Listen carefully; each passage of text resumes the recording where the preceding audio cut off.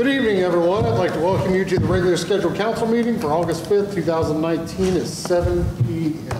Welcome. Ms. Berner, when you're ready, please. Mayor Lowry. Here. Mr. Shamey. Here. Mrs. Hopkins. Here. Mr. Cobb. Here. Mr. Cook. Here. Vice Mayor Lindsay. Here. 6 members present. Thank you. And tonight we'll have the invocation by Vice Mayor Lindsay.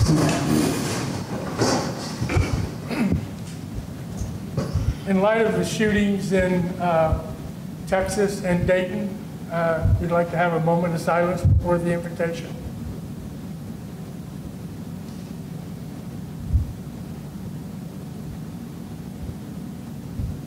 Thank you. Heavenly Father, Lord, we come to you this evening to ask your blessings upon our state, our country, Father. We ask you to bless the people who was injured in the shootings in the Texas and in Dayton, Lord. Comfort their families, comfort their friends, keep a healing hand on them, Lord.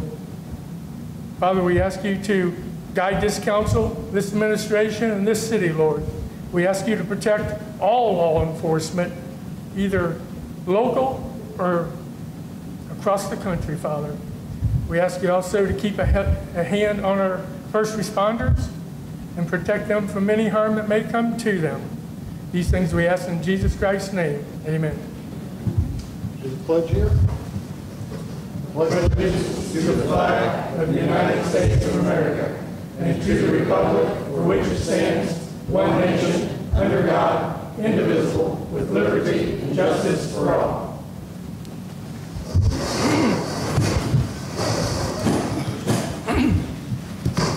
All right, we'll move down. We'll need actions on the special meeting held 7/15/2019. So moved. Shammy. Mr. Shammy. Second. Okay. Mr. Cobb. Yes. Mr. Cook. Yes. Vice Mayor Lindsay. Abstain. Wasn't here. Mayor Lowry. Yes. Mr. Shammy. Yes. Ms. Hopkins. Yes. Minutes accepted 6-0. Thank you. And then moving on, we'll need to have a motion for the regular scheduled meeting on 7/15/19. Make a motion to accept the regular meeting on 7/13/19. Second. Mr. Cook. Vice Mayor Lindsay. Abstain. Was not present. Mayor Lowry. Yes. Mr. Shammy. Yes. Ms. Hopkins. Yes. Mr. Cobb. Yes. Mr. Cook. Yes. Minutes accepted 5-0. Thank you, Ms. Berner. And moving on to communications, none tonight. Drop down to the city manager's report. Mr. Bridge, good evening. Thank you, Mr. Mayor, members of the council, members of the public. I'd like to share with you the city manager report. I will say today is my first day back from nearly a 2-week vacation, so it's great to be back here in town. I've been in Manhattan and moved my niece back to school in Alabama, but it's great to see everyone again. Informational items, Western Clark County Business Coalition, they attended a rebranding event on Friday the 26th, and actually they changed their name to the Gateway Business District. They felt as though the WCCBC name was a little too confusing and a little too long for people to follow, so they had a great rebranding event and changed their name to Gateway Business District. So if you do see that name around town, it is the formerly WCCBC. Ta-da! Thank you. Thank you. You're very welcome. Please accept my apologies. Fire Chief, thank you so much for helping us out with that. Stop. And moving on to the city manager report, the street lighting assessment legislation, we have our first round of those tonight, beginning with a resolution of necessity. I am happy to report that we will not see an increase this year to our citizens. It is still remaining the 60 cents per linear foot. Big shout out to Domino's Pizza. Even though they have been sold to a new owner, they will not be building the swimming pool for any pizzas that was ordered through the months of May and June. They have decided to donate to them, so we are very appreciative to Domino's Pizza for showing such a great effort towards the success of our swimming pool. New building update. Our attorney is reviewing the construction bid documents. We have anticipated about 2 more weeks of that review. Once that review is done, it will go out to bid. Tax budget, there was an error, a formula error on the statement of fund activity sheet. Basically, it was done on an Excel sheet, and the debt service funds, the formula did not add those numbers in there. So we don't have to submit anything new to the county. That's not the point of disclosing that. I'm just going to make it right with council. So on 8/19/19, not 8/15 as the report states, we'll have our first ordinance to amend just that one page. But it has no overall impact of anything that we've done. We just need to make the correction. And my last item on here, about a month ago, I was instructed by council to investigate a potential council misconduct at our fireworks show. I would like to update on that and conclude it here this evening. The Tuesday before, I do believe I recall, it was June 25th. I had a meeting with Councilman Cook and Councilman Cobb because I was not sure if I was going to be able to make the fireworks event. At that point in time, I said, please direct the cops because I don't know if I will be there. I don't know where their need's going to be. And that was done. It was told to them that this is the primary area, the softball complex area. So when a deputy was asked to go over to the pool, one of the three contracted deputies that we had hired in just to work that event, who doesn't know our town, they don't know our council members, when one of the higher up deputies had asked them to go over to the pool, all they said is there was instruction to stay here. Basically, it was a miscommunication between who said what. At the end of the day, there was zero misconduct. No one violated the charter. It was nothing more, nothing less than a breakdown in communication. I've been waiting for more information to come in. That information has not come in, so that tells me the facts have not changed. And the facts remain as that. It was a miscommunication as to where they were supposed to be and who said what. So what we do, hindsight's always 20/20. So next year what I will do is I will get with the council members that head the fireworks show, and then we will pre-place deputies at a certain location. And what that will do will avoid any confusion as to who is allowed to direct the deputies versus where they're supposed to be. But I want to stress it was nothing more than a miscommunication. There was no wrongdoing on any council member's part. That is all I have for my city manager report. I'll be happy to entertain any questions. Thank you, Mr. Bridge. I was just going to touch on one thing, just in case people don't know. When you mentioned the Domino's pizza, that's not pizza that the pool employees or people are just eating for free. It's pizza that the pool sells, pizza supplied by Domino's, so that's what that is. I just want to clarify that. I don't want people thinking the employees are eating pizza for free or something. That's all I had. Council. Mr. Bridge? Mr. Mayor. Mr. Vice Mayor.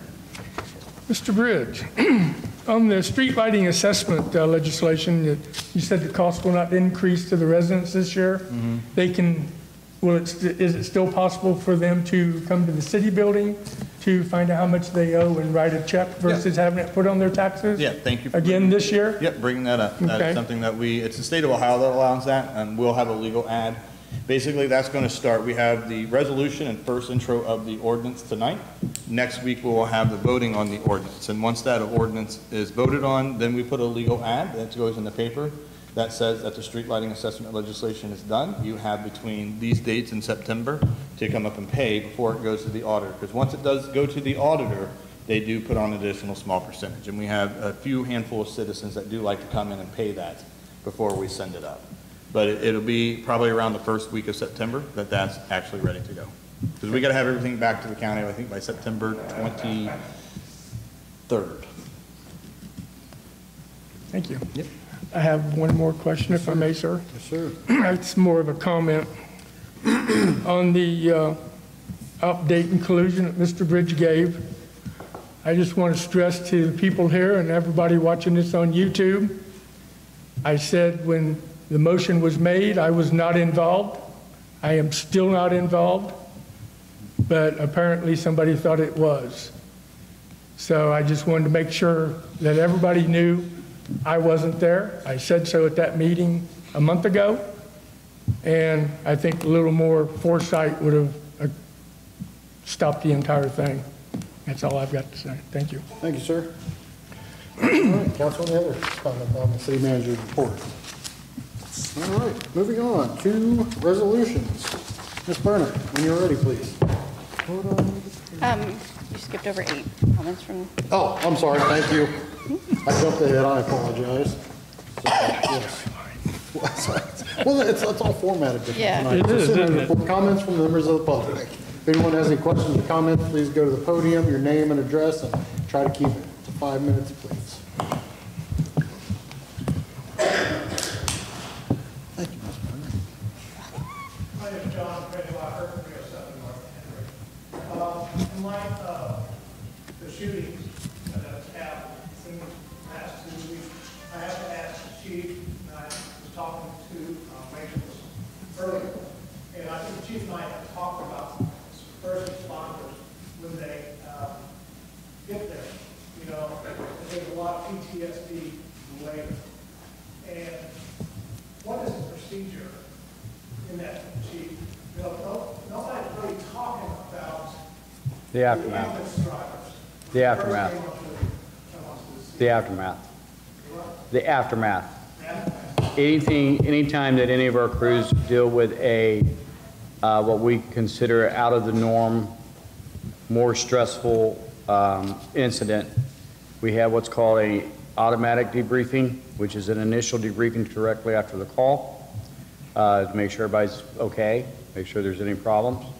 And then we will have another debriefing after that, say 2 or 3 days later, to see if everybody is still okay. And the way those work, when I worked for Wright Pat as a firefighter, I was also on what was called their CISM team, which is a critical stress debriefing team, where we would go out and we would handle different incidents like that. And what happens at an instance, you bring in outside people, not your own people. A lot of times it's very hard for peers to open up to peers in that type of situation. They don't want to look weak, they don't want to look small. So you bring in outside personnel. And when they have the meetings, there's no rank in the room, there's no boss in the room, and it's an open forum, and what's said in the room is kept in the room. It's not made public knowledge. There's no recording, no notes, no nothing. And then if someone does feel that they need something more than that, we will take steps to make sure that they get what they need. All of our personnel know that, and especially with my office, I have an open door policy that if you have a problem, come and see me, come and see my officers, that we will do whatever we have to do to keep them safe. is there also the open door policy that has included, as you call, third party? You know, if some, Yes. one of the would tell another. Yes. He's allowed to come in there. Yes, he is. Yes, they are. Matter of fact, normally that's how it comes to one of us, is through a third party. Hey, look, firefighter so-and-so, I think he's having a problem, or she's having a problem with this last call. And then we would approach it, and it's always approached as an open, hey, are you okay? Not as, what'd you do wrong, or anything like that. It's approached as, are you okay? We have to make our people okay for them to be able to do the jobs. And that's not just us, it's also the deputies and all of us. We kind of look out for each other, seeing if we see something with any of us, just like we had an incident a few years back with a 12-year-old child that was hit and killed by a driver. And our biggest concern that night was the first deputy on scene, because he performed CPR on the child. And we double-tracked and checked back with Deputy Allen or Deputy Cruz to make sure that he was okay. And I think you told me one time that there is a chaplain that they can go to, go stay. Yes, they are. At that time, there was. At this present time in the department, we do not have a per se chaplain. I was the chaplain before I made fire chief, and I've asked Andrew to become our department chaplain since he's retired now. So yes, I've already approached to try to fill that position with him. My wife was out in Montana the reason that the chaplain came up, and she was trying to raise money for a chaplaincy for Kalispell, Montana. If anybody knows what Kalispell is. And so we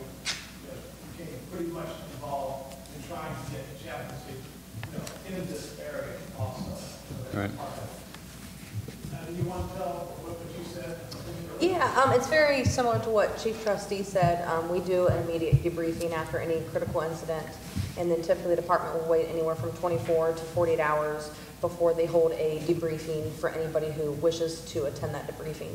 And that can be anywhere from dispatchers to, the people who were on scene, just to the people who were working that day who heard radio traffic. So they will open that up to everybody.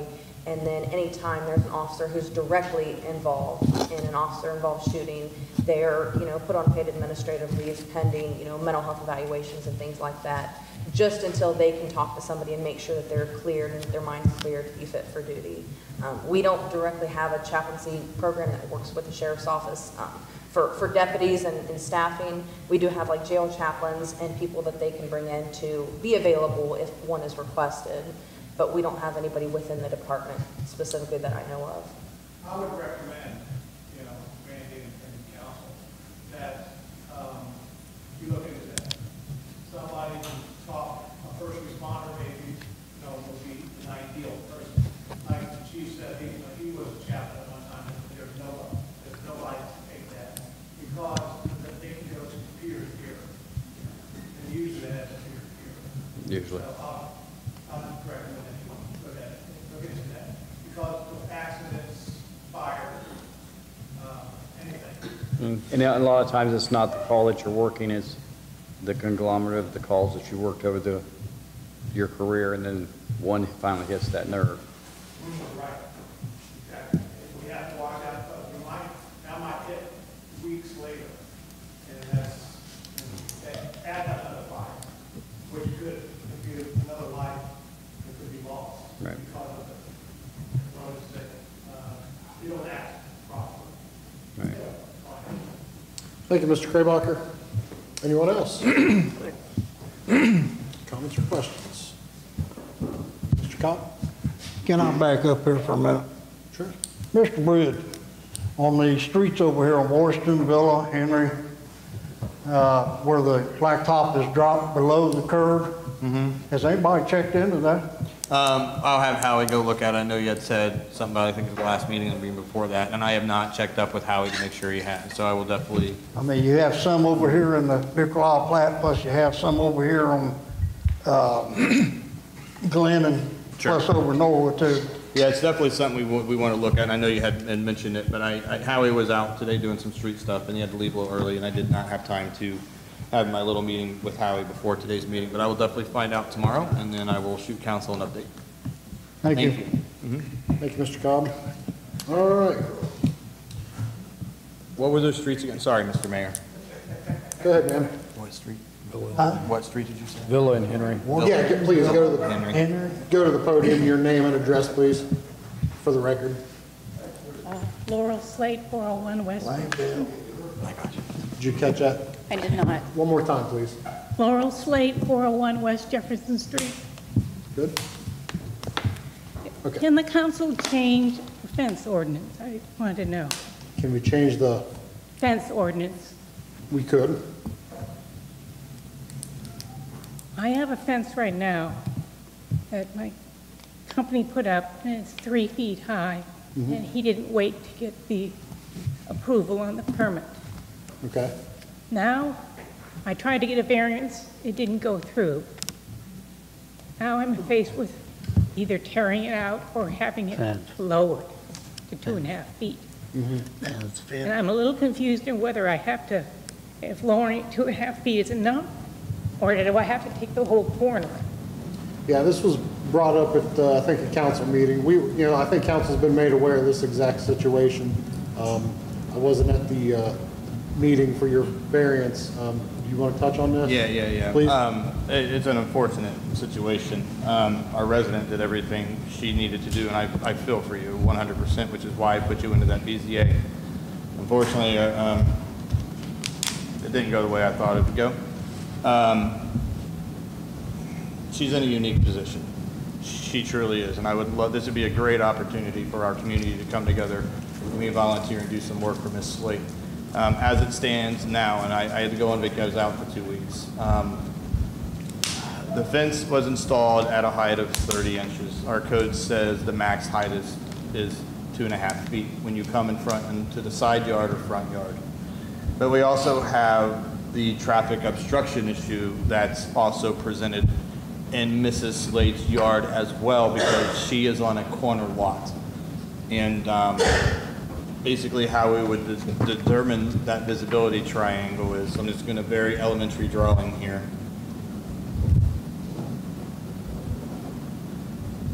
So this is her house, and we'll say this is the sidewalk around her house, and here is the street on the outside. So her yard is here. This is her sidewalk that goes around her corner lot, and here's the streets. Okay. Well, when you're on a corner lot, what we do is we go to where the points intersect. Clearly, that's right here at the corner, and our code states 50 feet. So we count 50 feet back this way, 50 feet back that way, and then we simply combine this stuff. So anything inside here that's a sight triangle, it cannot be obstructed by view.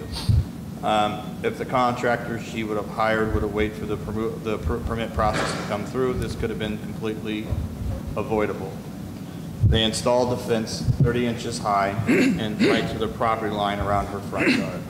So we have two issues that we're dealing with here. One is the height of the fence, and then also, which is more important to me, is the obstruction that you have here. And you're not, if you pull this stop sign here, what's the side street you live off? I'm sorry, I never remember. Scott. I'm sorry? Scott Street. If you pull up Scott Street here, you come to a stop sign, you don't have any obstruction from the cars on the street. You can clearly see those. Where the obstruction comes into play is actually on this sidewalk. So if you have a toddler on a tricycle or a little kid that happened to get away from his mom and dad that's not higher than that fence, you're not going to see him.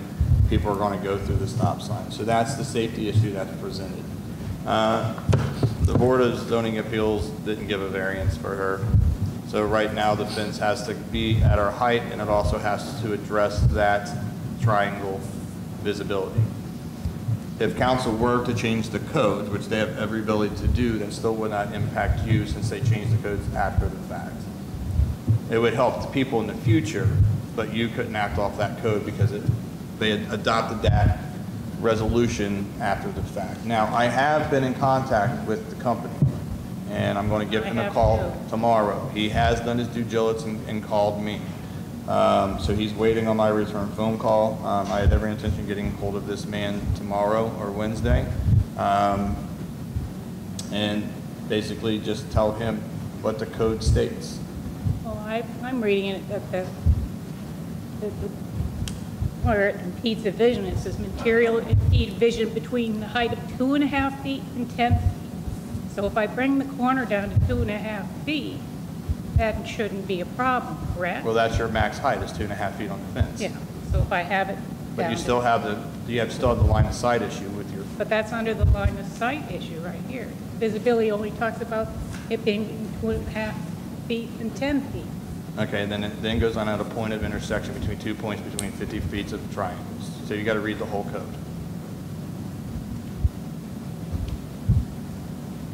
Mr. Bridge, so you've spoke with this company?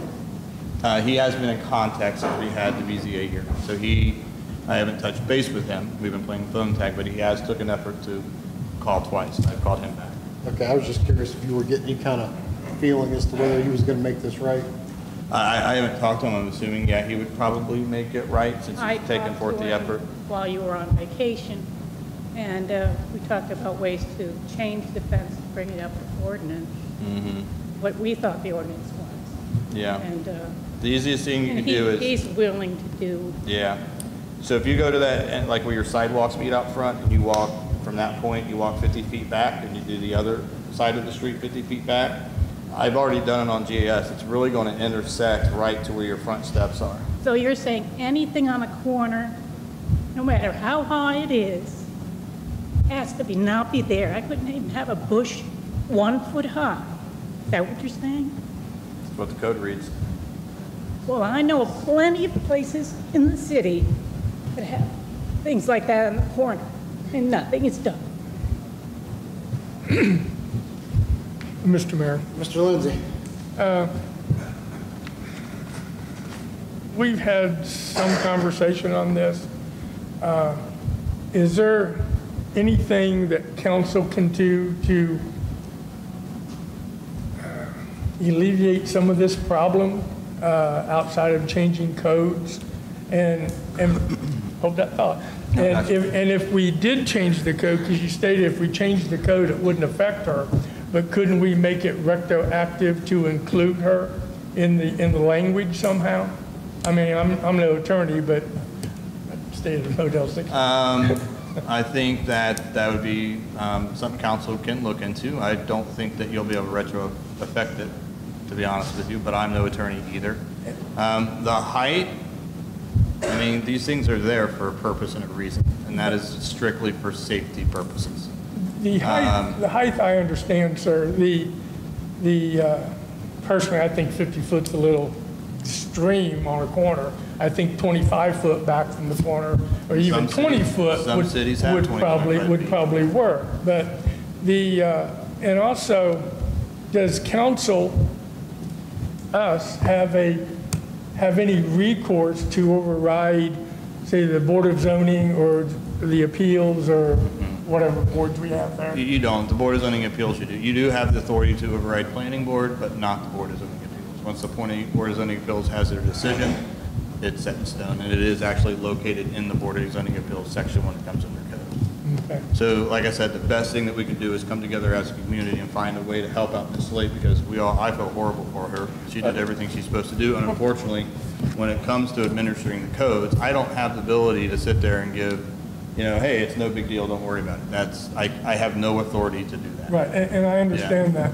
I think the contractor is willing to probably, I would say, is going to have to take the fence down according to our current codes and regulations. I think the contractor will come out and do that based on what she said he's willing to do what, hopefully, I think you said necessary. Yeah. We were hoping we could do some kind of modification that would bring it up to code. The only modification, you're not going to have your yard fenced in on the modification, because if you set both those back 50 foot, and... Can I say something? Yes, sir. There's nothing that says just rip this fence out, you guys change the code, and then she puts it in after you change the code. So if you go in, I hate to say it, but I'm just being very honest. But this amendment will not affect her current situation. Right. The work has already been done. If she tears this fence out, you guys change the code, because some cities have that 20 feet back only from the thing. Some have 25, we have 50. Yeah. You change it, that code becomes effective, she has a new fence put in to the current standards. That's the only way it's going to alleviate that. Okay. Does that make sense? It's not being shady, that's just a very honest way to approach it. That does make sense. Nothing's preventing that from happening. Thank you, Mr. Mayor. Point of intersection, so that's where that sidewalks would intersect. But if it is from the middle of the road, it's 10 feet. Hang on just a second, Jim, if you don't mind. Hold on just a minute. Mr. Rich, what type of fence is that again? I know we talked about It's a wood picket fence. It's a picket fence. It's a gorgeous fence. it. It's Yeah, like you can see gorgeous. through it though? Yeah. Yeah. Okay. You can see through it depending on what angle you're at. Right. Let's just, if you're staring straight at it, you're not seeing through it. Maybe just that, but if it's at an angle like that, it's a little more difficult. It's where the slats line up. And here's the thing, if you guys want to look at that, I'm all for allowing people enjoying their right to their property, 100%. There's nothing that says if you guys change the fence code, let's say if it's chain link fence up to a height of 4 feet, which is the standard chain link, to allow someone to actually fence in their front yard. I have a dog, I would love to fence in my front yard. But there comes stipulations with that. You've got to make sure that weeds don't grow up in front of it, because the moment you block it, you have that visibility. You can see straight through a chain link fence if there's no growth around it. So the visibility thing's not there. So you give your citizens an ample opportunity to enjoy their property as they see fit. In Mrs. Slate's case, it's the front, to fence in her front yard. Then you also pay attention to those safety requirements.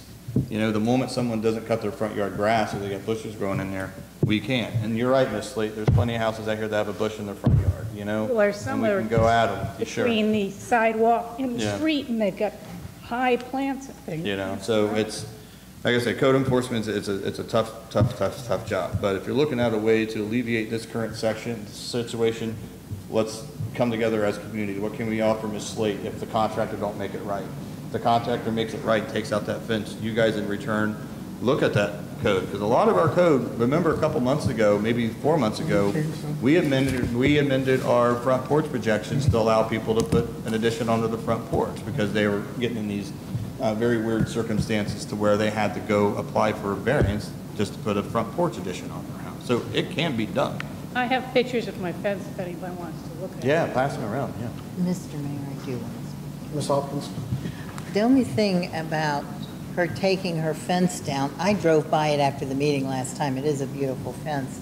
The only thing about her taking her fence down, we changed the ordinance, then she puts her fence back. Isn't that a double cost? That doesn't, Well, that's her, on the that's going to be her issue. I don't want to say it in the wrong way, so I guess that's her business. to Well, who I she's already paying for, stopped but- him on the check, he's not been paid. I didn't want to say that if you wanted to say that. She's already stopped paying on it. Yeah, But I don't think he would put a fence up for me after that. you probably don't know it yet. Well, I think what we should do is, Mr. Bridge, is, my opinion, yeah, you can clearly see through that for the most part. I don't know the angle if you're sitting at the, well, yeah, there you There you go. go. So I would like to look at the code again. I'm not saying necessarily, and I'm not saying not to either, to maybe look at changing it. I mean, I don't want to give the appearance that anytime someone comes in and, has a problem with one of our codes, that we instantly are just going to change it to make an individual happy. But to a degree, I definitely think it needs looked at. I think what we should do is wait to hear what kind of response you get from the contractor, and then kind of. Well, I mean, it's something that I was going to bring up to you guys eventually, because that's one half of the fence code. The other half of the fence code that I have a big problem with is the one that dictates swimming pools. Okay, right now the code states if you want a swimming pool of 18 inches more in depth, you got to have a 5-foot fence around your property. Well, a lot of these, we don't have new housing stock in New Carlisle except for Twin Creek. So a lot of these houses, if they don't have a privacy fence, there's a standard 4-foot chain link fence in the back. Well, if you got your fence back, you have that 4-foot fence around there, you cannot have a swimming pool because it's off by a foot. So what people do is they'll go and add to that fence, make it a foot higher, or they'll put walls around the actual pool itself. Excuse me, because the walls of the pool can act as your fencing. It's a total undue hardship. If someone wants to get in your backyard to go in your pool, 1 foot of a fence is not going to make a difference. And what it does is it puts them people in a very bad position. They can't enjoy their property because our code states you got to have a 5-foot fence. So there's multiple things of the fence code that you guys can look at, and part of our planning and zoning code is rather antiquated. It hasn't been updated in a very long time. It was a cut and paste job when the city adopted it back in the day. So it definitely something that can be looked at.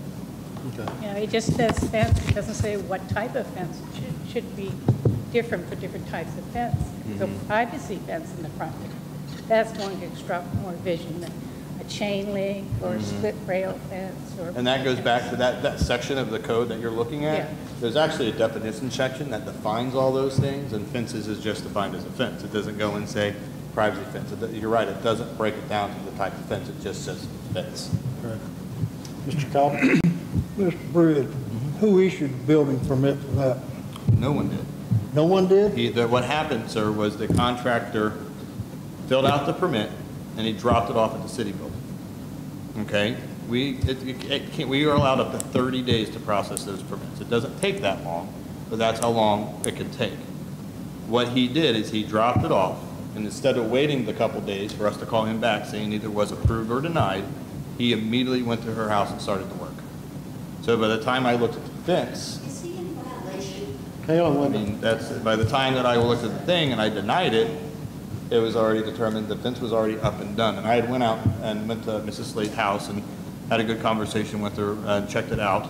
And it was in violation across those two different spectrums. So, Since the contractor took it on his own to go ahead and put the fence up, it ought to be his responsibility to move it. that is a civil dispute between Ms. Slate and the guy she hired to do her fence. Well, I mean, since he did not wait till the city give him all the permits and permission to do it, he done it on his own, then he should have to take it back down and move the fence like it should be. Yeah, but we don't have any legal authority to make him do that. That is an issue between. He said he him and would Ms. do Slate. it, so. Now, what that does it give Ms. Slate fantastic ammo if she has to take this to court?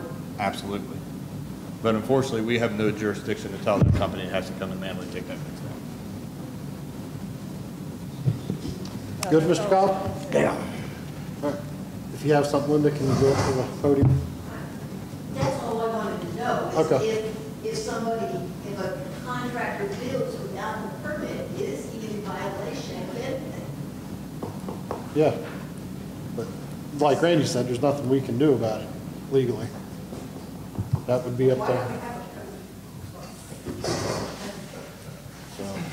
He's the one who committed the violation. Right. Right, but it's a civil dispute between him and the person that Right. hired. We Between did a not hire contractor him. and a citizen. Right. All right. Well, I think we'll wait to see what maybe you hear back from the contractor, and then maybe we can all let this, see what everybody thinks and move forward with it here in the near future. All right. Anyone else? Questions or comments before we move on tonight? Joe? Can you go up to the podium for me, Joe? Name and address, please.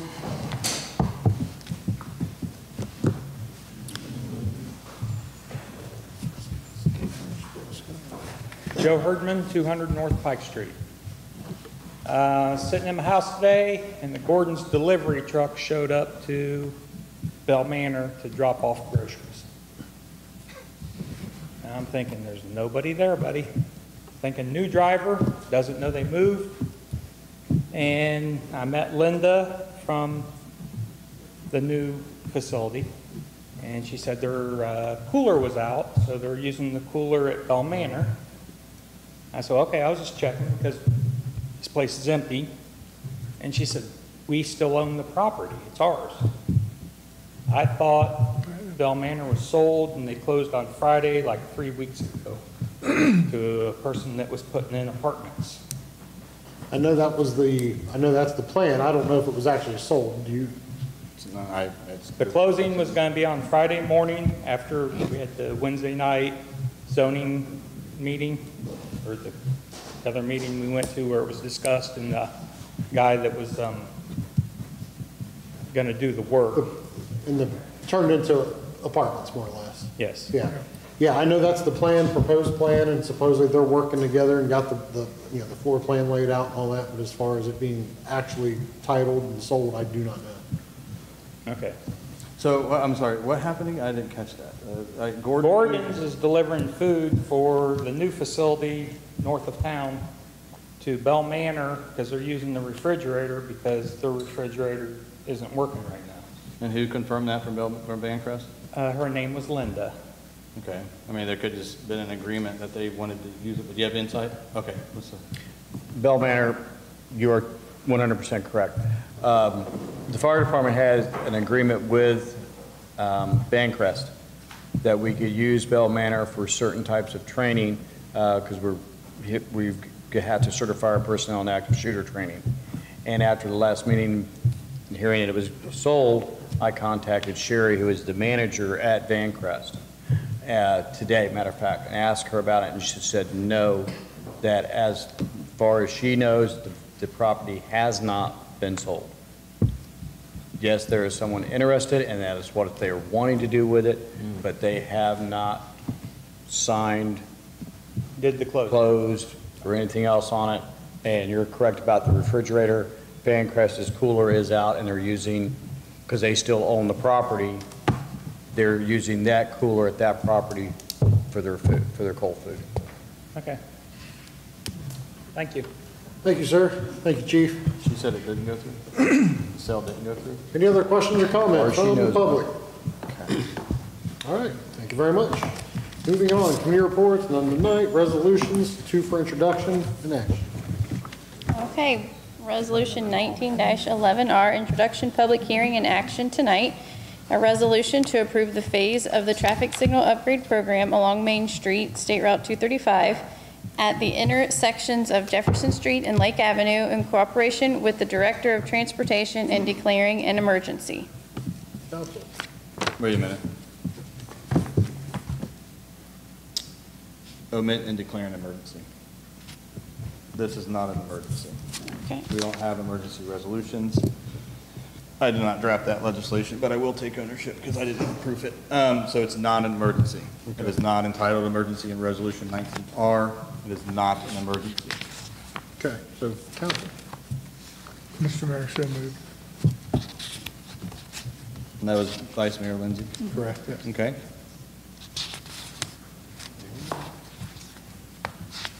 Second.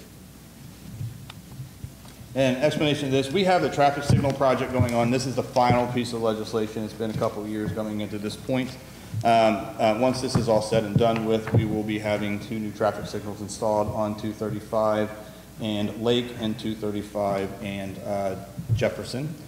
These 2 traffic signals are the new modern ones with the 1 single arm and the 1 light coming above. And these 2 traffic signals will also communicate to help alleviate that traffic on 235, especially during peak times. This is a very expensive project, and I'm happy to say that we are paying $0 for this. We got a lot of federal funds to do so. Because we got federal funds, and even though our contribution is 0, which it says is right here on this legislation piece, we still have to go the formality of this final legislation piece. And that's simply what's in front of council today. Thank you, sir. Council, any questions? I do have one. Mr. Lindsay. Mr. Bridge, is this going to be high enough so the semis don't hit it when it comes through? Yeah, I'm sure ODOT took that into consideration. Because the one we have now is getting beat up. 8.5 pretty feet good. tops. How many? 8.5 feet, that's it. Oh, I'm kidding. yeah. Well, then I'll have to drive someplace else in my truck, I guess. Yeah, they definitely take all that into consideration. Okay, thank you. Thank you, sir. Council, any other comments? Ms. Brennan? Ms. Hopkins? Yes? Mr. Cobb?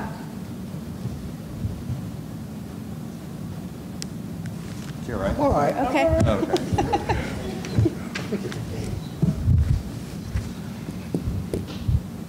I gotta go now. Mr. Cook? Yes. Vice Mayor Lindsay? Yes. Mayor Lowry? Yes. Mr. Shammy? Motion accepted 5-1. Moving on to Resolution 19-12R, Introduction, Public Hearing, and Action tonight. A resolution declaring the necessity of improving the streets of the city of New Carlisle, Ohio by lighting them. Council? Mr. Mayor, so moved. Second. And an explanation of this resolution, this is the first legislation piece that we do that I mentioned earlier for our street lighting assessments. And this resolution declares the necessity of lighting them, and council would have to vote on that. Council, any questions or comments? When you're ready, Ms. Burner. Ms. Hopkins? Yes? Mr. Cobb? No. Mr. Cook? Yes. Vice Mayor Lindsay? Yes. Mayor Lowry? Yes. Mr. Shammy? Yes. Motion accepted 5-1. Very much, and dropping down to ordinances, 6 for introduction tonight, 1 with action. Yeah. So our first one is ordinance 19-20, introduction tonight, public hearing and action on 8/19/19. An ordinance to approve the editing and inclusion of certain ordinances as parts of the various component codes of the codified ordinances, to provide for the adoption of new matter in the updated and revised codified ordinances, to provide for the publication of such new matter, and to repeal ordinances in conflict therewith. Moving on to ordinance 19-21E, introduction, public hearing, and action tonight.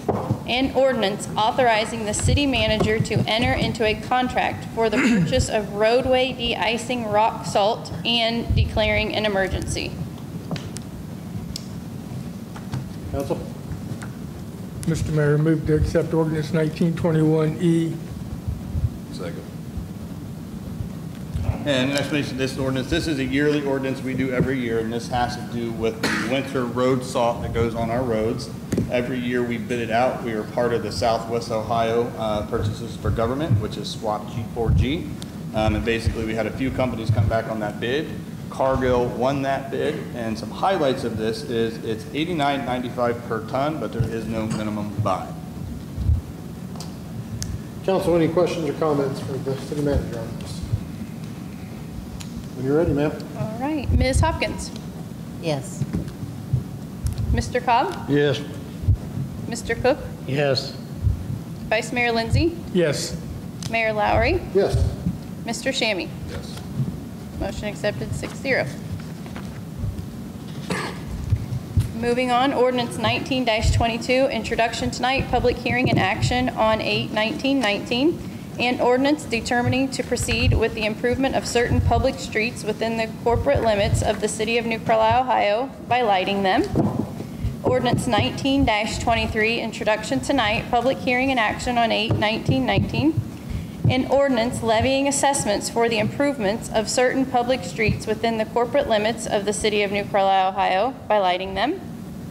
Ordinance 19-24, introduction tonight, public hearing and action on 8/19/19, an ordinance certifying to the Clark County Auditor and authorizing placement on the tax duplicate certain delinquent utility costs for collection with real estate taxes.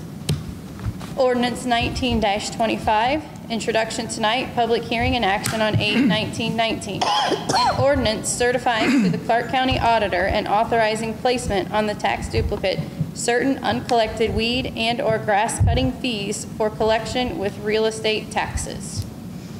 Thank you. You want to go ahead and finish the other All business? right, moving on to other business, Congressman Warren Davidson will hold his mobile office hours at the city building on the fourth Tuesday of each month from 1:30 p.m. until 2.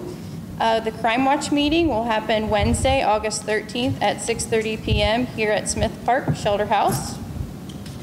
Thank you very much. Before we move on to our adjournment, we will be going into an executive session this evening to discuss employment of a public employee. As far as I know, no other action will be taken after that meeting occurs. But also, just to touch base, some of you who may or may not know that Becky McKenzie has resigned her seat on council for personal reasons. And with that being said, the clerk of council has placed a legal ad in the Springfield paper, correct? Correct. That will be in starting tomorrow, that we will start the process as we have done in the past to appoint a new council member to fill that empty seat. Applications will be submitted at the city building. The deadline for that will be August 16th, which is a Friday at 4 p.m. And then council will set up a meeting where we will interview the applicants, appoint a new person to fill the vacant seat. So I just wanted to share that with you in case you were not aware. With that being said, that's all I have. Mr. Mayor, I have something. Just a second. Was it on the same subject? Okay. Mr. Vice Mayor. I have something under other business that I think needs to be addressed and attended to this evening. Yes, sir. I have printed out packets for people to look at.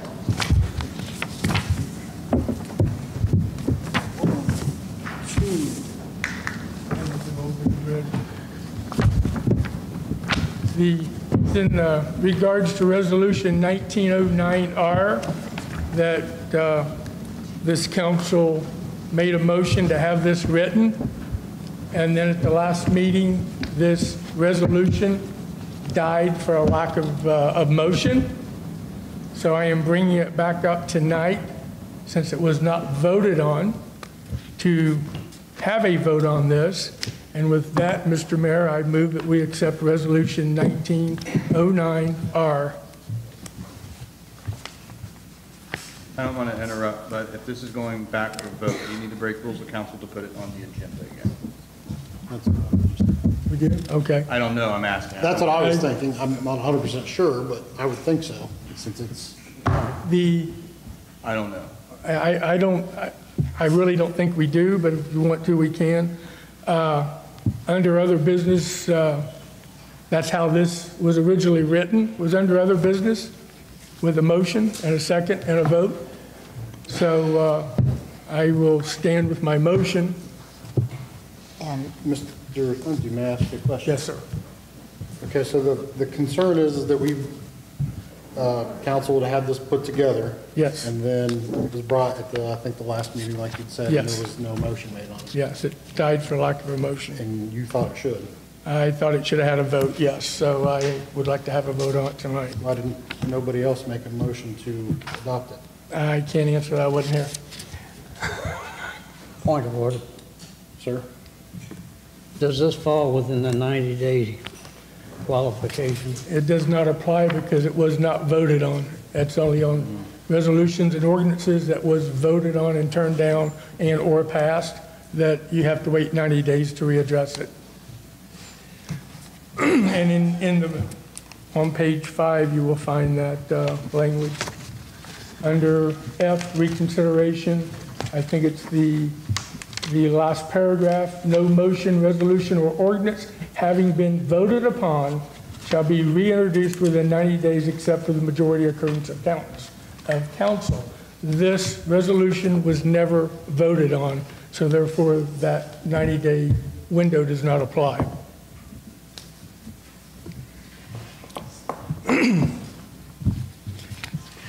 I do not know if it has to have broken rules of council. I think it does, but I'm not 100% sure. Can we ask for a legal opinion? You're voting on it, it has to, assuming it has to be on the agenda.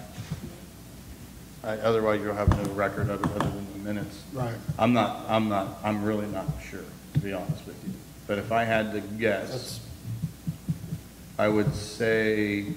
Because it's not on there. This is a detailed document. Yeah. Mayor, Vice Mayor, how do you want to proceed? Because I don't know the answer. I didn't think about it.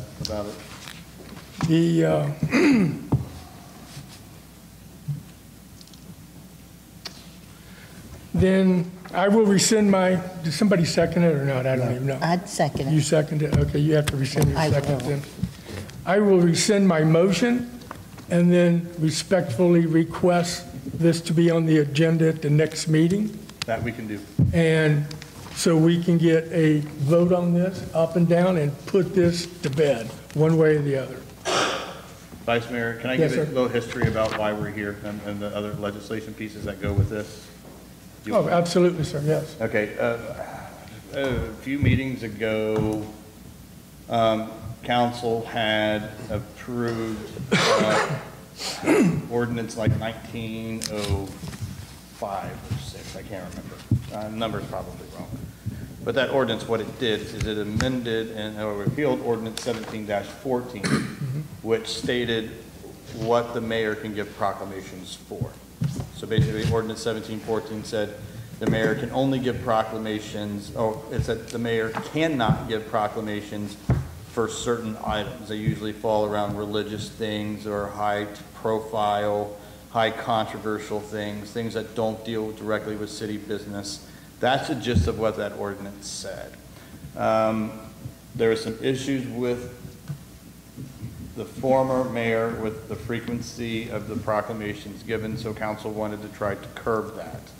So the first step of that process was amending the original ordinance 17-14, which the ordinance in 19 did, which it passed. Well, the second component of that is actually going and putting there what they wanted as far as how the mayor can give proclamations and put it into their rules of council.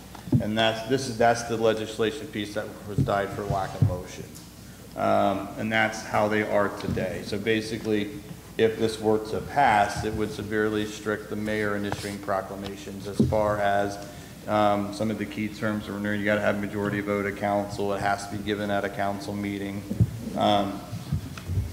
So that's why we're here with the legislation pieces we are today. And I think Mr. Vice Mayor Lindsay just wants action on it. Passes or fails, he just wants action on it. My personal opinion, no matter, mayor should be able to give a proclamation at his discretion. I think there should be some stipulations of what they give proclamations for, but proclamations are usually a mayoral duty. Exactly. Well, and I agree, I didn't want to do this to begin with, but unfortunately, that's what it came down to. I mean, if we can't have, people act like grown adults on council and not going around giving proclamations to everybody in the county and state without the rest of council knowing, then that's what we're pushed to do. I mean, I've said it numerous times, that the proclamation or a key to the city should be done in this building or wherever our council meetings are, so it's put in a legal form for, people years to come to be able to go back and look at those documents and those pieces of history. It's very important, I think, for our community. So as long as everyone can, work together and do those things, I don't feel there is a need for this. Hopefully that problem is gone. But one of the things that we have to look at is, and if that's how council feels, that's great. I think it should be a mayoral thing, but we still have the ordinance from earlier in the year 19 that took away ordinance 1714, which is those stipulations about what the proclamation can be issued for. So if council wants those to stick, like you don't give a proclamation for someone, 2 counties away for whatever reason, that can be done then. Political topics or things. Instead of doing this, how Mr. Lindsay wants to do it. Another option is going back and repealing the ordinance 19 that was passed. And what that's going to do is take that ordinance away, put 1714 back into effect that says you can only give them for this things. And then how it's done is back the way it used to be. That is for you guys to decide, but there are different ways that maybe this can be alleviated. However, Mr. Lindsay feels, Vice Mayor Lindsay feels comfortable and the rest of the council. But it's kind of, I see why he wants this, because it's almost like a half-done deal. He paid an attorney to draft this, and it's like kind of half-done. Does that make sense? Right. Is that how you're viewing it, sir? And just to make it clear to the audience and the internet people, I will never vote for this resolution. I voted against having this even drafted. I said at the time that, and the mayor hopefully will back me up on this, I said at the time that we as a council cannot restrict the duties of the mayor in his office. He said as much in that meeting, I'm thinking it's like a month ago now, that he agreed with me. And this was brought up after he was the new mayor. This should have never been brought up, in my opinion. This was strictly geared towards the former mayor. The former mayor was gone, so why did we have to spend funds to do a resolution that eventually came to this council and then died? That's my biggest problem with this. We spent money on something that why wasn't it voted on? I wasn't here, I don't know. Why didn't somebody make a motion to accept it and then vote no on it? I made the motion to accept it, I'm gonna vote no on it whenever this comes up. I do not agree with this. I do not agree with this council or anybody on this council telling this mayor or any other mayor in the future what he can and can't do in his office. There's no elected official can tell another elected official what they can and can't do in their office. It is against the law. And this is a blatant violation, in my opinion, of the law. And with that, I will stop and I will rescind, I think I already did, rescind my motion as long as this is on the agenda next meeting so we can vote on it, up or down, and be done with it. And then also I would request, with the mayor's permission or council's, to the ordinances you spoke of, having them on there also so we can fix all this stuff and get it where it needs to be. Because if he decides he wants to give a proclamation, that's his prerogative as mayor. If he wants to give a key to the city, that's his prerogative as mayor. I don't care if it's Mayor Larry or Mayor Dumbo. I mean, it doesn't matter. That is his position. That is his authority to do. And above all, if we don't respect the authority that the council members and our mayor has, along with our administration, what are we all doing here? Playing games or what? That's what I got to, I know I'm venting, but this really irritated me. I voted no on this when it was voted to send it to have it written. I voted no. I expressed my concerns then. I was outvoted, obviously, because I'm looking at it. Okay, so I'm done, sir. You can have the floor back. All right, just one more thing is this whole thing was started prior to the last mayor's resignation. So it was Yeah. in motion. That's why it continued on. The original ordinance was started to be drafted Right. earlier. And that's why. Can I ask a question, just to streamline this with council? You have two options you can do. We can bring this back next week, you guys can vote on it, but what that's going to lead into, if it fails, we're still going to have to address the ordinance 19 from earlier in the year. Okay? As it stands now, this is dead in the water, died lack of motion.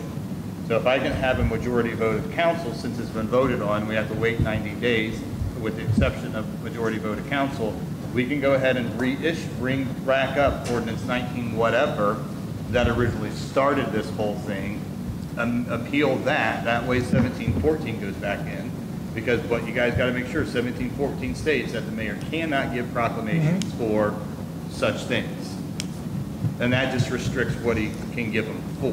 And that just puts us back to where we started.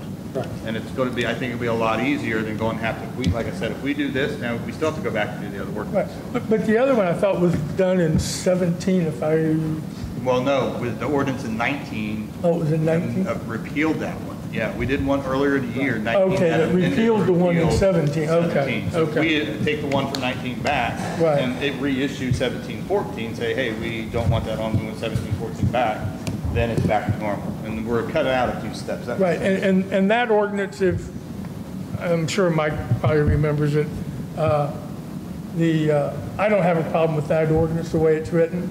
In fact, I agree with it. I think I voted for it when it came up. Yeah, we need to, get back to civility with council and stop this nonsense, in my opinion. Could I ask council though, one question here? I mean, would everybody agree that regardless, I agree with you, regardless who the mayor is, that it should be done here unless, it's, where, big brand new buildings opened up and we need to do it there or something to where it needs to be done outside of this meeting. I mean, I think, and even if we didn't go by this, no, we shouldn't have to, make a vote. If I wanted to give Mr. Cravacher a key, I wouldn't want to announce it in front of the whole, and then ruin the surprise down the road. But I think, I would think council would agree that it should be done here, and we should at least be made aware that it's coming, and not be kind of blindsided about it a month after. Get in there. Get in there. I mean, that's all I'm saying, is that we should be, communication be made aware. I think if we're doing proclamations and keys of the cities, they should be done here if at all possible. Like you said, it could be a situation, it's an opening of a new business, or whoever's getting it's in the hospital or something. I mean, then I wouldn't have the problem with just the mayor going or whoever wanted to go. But yeah, I concur with what you're saying there. With it should be done here. Mayor, I see what you're saying, maybe like City Hall or something like that, or do all building. Oh, I mean, like when we open. Right. Yeah, I mean, well, I think we give ourselves a key to the city or property. But Hey, that would be cool. Oh, we could. You mean do them there? Yeah, do it. Well, then there would be no record of it unless you have the clerk there. That's yours. Mr. Cobb. I'm sorry. Did you finish, Mr. Chairman? Sir, Mr. Cobb. First off, who authorized for this to be wrote up by the attorney? It was part of the original process. But who made the motion? I believe the motion was made by Mr. Cook and seconded by you, Mr. Cobb. No, sir. Well, I will go back and look at the minutes. I don't have them with me. But it happened 2 meetings ago, I think, that the two or three meetings ago that motion was made. Yeah, I think it was 3 meetings ago that motion was made. Well, like I say, the motion died, it should be done with, and that's it. But you want to pursue it. Which is costing the city money. It costs the city money to have this printed, sir. Okay. And to have the attorney. How much money have you cost the city? Mr. Cobb. How much money have you cost the city? Guys, hold up. None. Hey, Yeah, I got that. please, wait. Mr. Cobb, do you have anything else to add? You have the floor still. Better get the deputy up here. Thank you, sir. Mr. Cook, if you will, please. If you all remember, the reason that this was brought up, there was a lot of things that were happening with council, namely the mayor and the vice mayor, and none of the rest of council were apprised of it. And I'll go on to state the fact of giving the proclamation to Warren County for a right to life, which made us a little bit of the laughingstock of this city. Now, if the previous mayor wants to keep meddling in this city's business and keeps trying to pull strings through some members of this council, then I think we're doing ourselves a very grave injustice. Thank you, Mr. Cook. Anything? Yes. I feel that it should be put to bed and not just left hanging out there. I don't feel anybody's pulling strings because they want to keep things the way they should be. Good. Thank you very much. All right. Moving on. Like I said, we will go into executive session tonight to discuss the employment of a public employee. And after that, we'll come back in the normal session to... I have a couple of things. Oh, okay. And will be no other business. Back to you, Mr. Cook. As you all are aware, Mrs. McKenzie resigned. And before the boo birds get in on this and the social media, I want to enlighten everybody to the fact that Mrs. McKenzie resigned due to her personal reasons. At no time was the investigation that we recently underwent, and Mr. Bridge alluded to a little while ago, have anything to do with Mrs. McKenzie's resignation. She was not a person of interest in that investigation. Second factor, I've been on this council about a year and a half and been here many times prior to that. Since then, I've been discussing with a lot of the people the acoustics of this building. That was put aside when we assumed that council would move chambers into the old city hall uptown. Then I understand that we're going to stay here. So consequently, I would like to have a committee formed of approximately 2 council members and 2 or 3 members of the community, along with the service director, Mr. Kitco, to get this project moving that straightens out the acoustics in this building so that you can hear. I recently attended a BZA meeting the other night. Happened to sit back in that back corner. City manager was sitting up here with his recorder, holding it up in the air so he could get recorded everything that was being talked about at that meeting. Another situation developed that there were some plans laid on the desk, a mass migration up to the front. I think we definitely need to allude to our citizens whom we wish to have attend a council meeting, that the possibility they might be able to hear. We have an air conditioning system that is totally off the wall. We need to address that. We need to address the visual system that we don't have here. There are so many things that I think that we need to address, and I believe this council in the last budget session allotted money to straighten a few of these problems out. We've not spent any of that money or done anything. So again, I would make a motion that we appoint a committee to get this matter resolved. Can I add to that? As we discussed it earlier, we would like to have a sound professional included into that. So if council's okay with that. Right. Okay, so we have a second to put a committee together for the shelter house upgrades.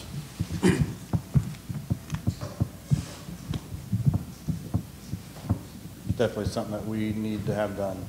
So if somebody wants to volunteer to be on that committee, it'd be greatly appreciated. I'm on enough committees.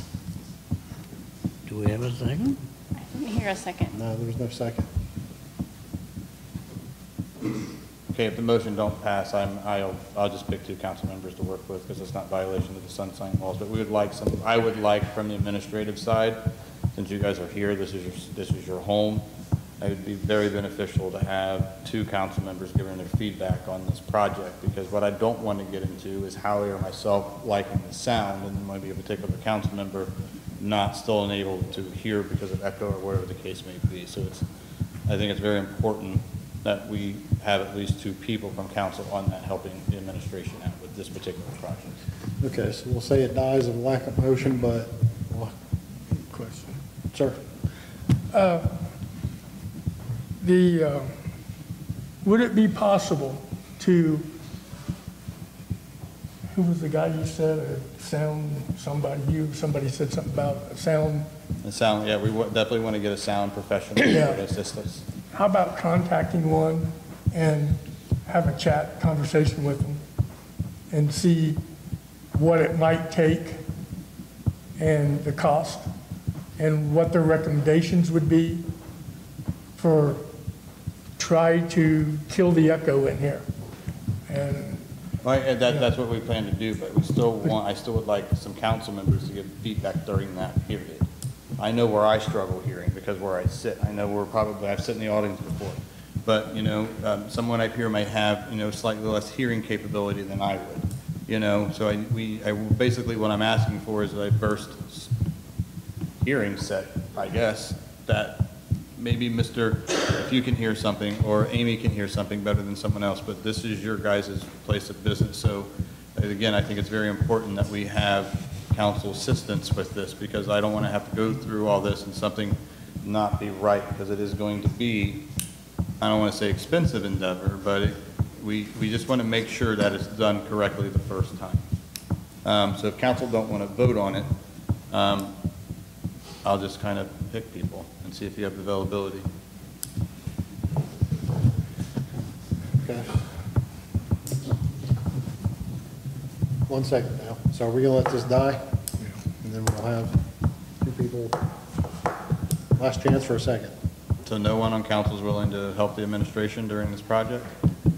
if I'm available, I'll help you. I've looked up a few things, I think, with Howie in the past. I can pass that on, so yes, I can help. Okay. On his days off, in between lunch. So do you need anything else then, Mr. Bridge? No, we're good. So that motion going to fail? Yes, it died. Okay. I spent 25 years in radio. I know a bit about sound. Oh.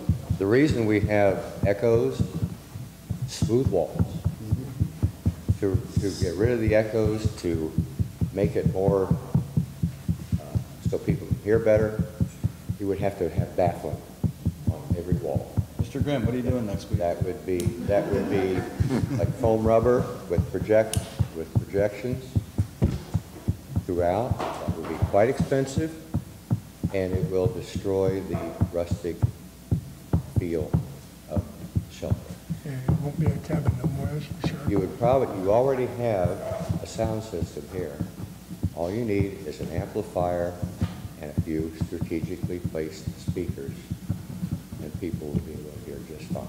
Do you think, though, to say if we have the speakers going this way, is it going to create an echo when it bounces off? Because it's such a short space? If they were over, they should be over in this area or at the back. Yeah, they will create an echo because of all the smooth walls. Okay. But to baffle the walls, like I said, it will destroy the rustic feel of the shelter house. So this is a borderline, I don't know anything about this. There's no kind of special paint you can get that can absorb the vibes. There's nothing that can absorb that shock. It's all just, so that's why I see the big styrofoam places. There would still be a smooth wall. Smooth wall. Oh, operative word, smooth wall. Okay. We'll pick it up. We'll figure out something. Thank you, sir. Mr. Mayor. Mr. Vice Mayor. I move that we adjourn the regular meeting to go into executive session to discuss the employment of a public employee. Fire Chief. Sir. Just want to know that I hadn't been brought up, and for the community, this Thursday at 4 o'clock to 7 o'clock at the high school will be the county safety day for all the kids and adults, all of area fire departments, the sheriff's department, and everything will be involved. They'll have safety booths out there. They'll be giving away bikes to kids, helmets, doing bike safety, fire department safety, and if you want to come out and watch the fire department and the sheriff's department do total war contests, it's kind of a neat thing, kind of fun thing for the community. It's also preludes into the National Night Out, that type of thing. Thank you, Chief. All right, and second. We'll do 5 and come back for executive.